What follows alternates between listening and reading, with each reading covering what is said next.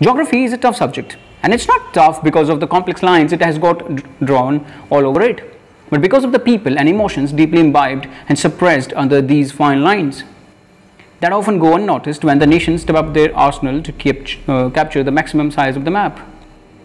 One such man-made crisis is brewing over in Nagorno-Karabakh region, a hotly contested region between Christian Armenia and Shia Muslim majority Azerbaijan.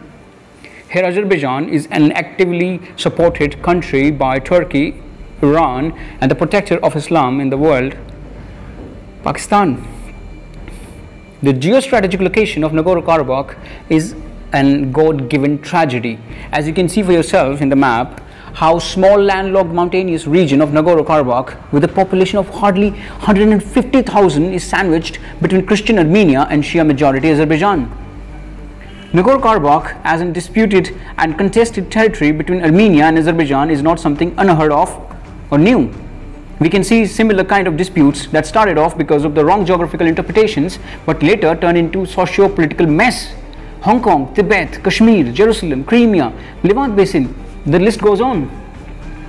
All these real estate disputes have one thing in common.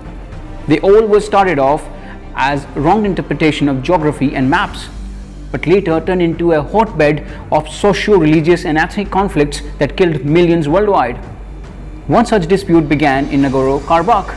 The story of Nagorno-Karabakh has been that of imperial conquest, ethnic violence, civil strife and mass uprisings. Nagorno-Karabakh has seen all empires, the Romans, the Ottomans, the Russians and the Soviets that came to this territory, also known as the Transcaucasia or the South Caucasus.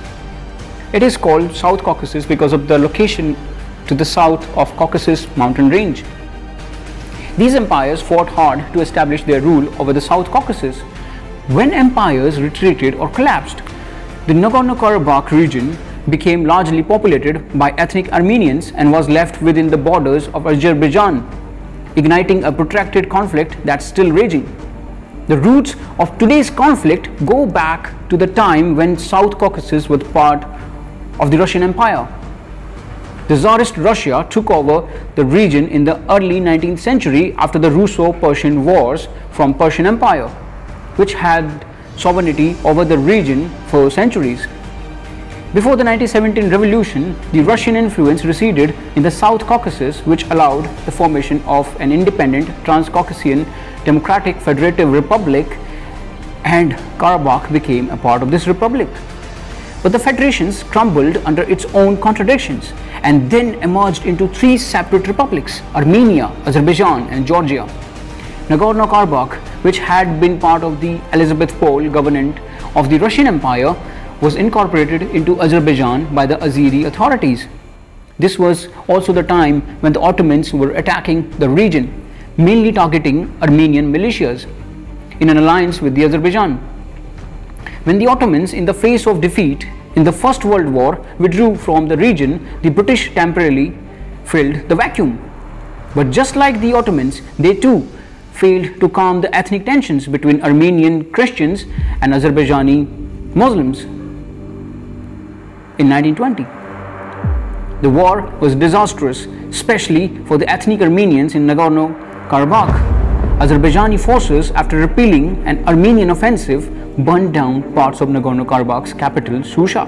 When the war was raging, the Bolshevik revolutionaries took over Azerbaijan and Armenia. For the Russians, it was an important victory in extending the Soviet rule to the territories of the former Russian Empire. Nagorno-Karabakh at that time was 90% Armenian. But the Soviet leaders, especially Joseph Stalin, decided to give Nagorno-Karabakh the status of an autonomous province to Azerbaijan, despite huge protest from Armenia.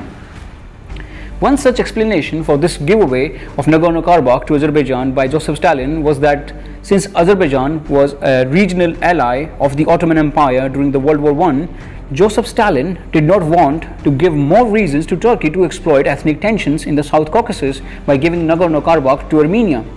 The Soviets also redrew the map between Azerbaijan and Armenia, which left the Nagorno-Karabakh province within the boundaries of Azerbaijan.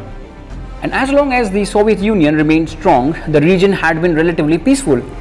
But with the Soviet power receding in the late 1980s, the ethnic frictions started resurfacing. In 1988, the Regional Assembly of Nagorno-Karabakh passed a resolution to cancel its autonomous status and join Armenia.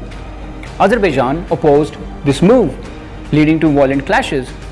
When Azerbaijan and Armenia became independent countries after the disintegration of the Soviet Union in 1991, the tensions over Nagorno-Karabakh led to an open war. The ethnic Armenian rebels of Nagorno-Karabakh, backed by the Armenian government, fought Azerbaijan for years, and a full-scale war that broke out in 1992 killed an estimated 30,000 people.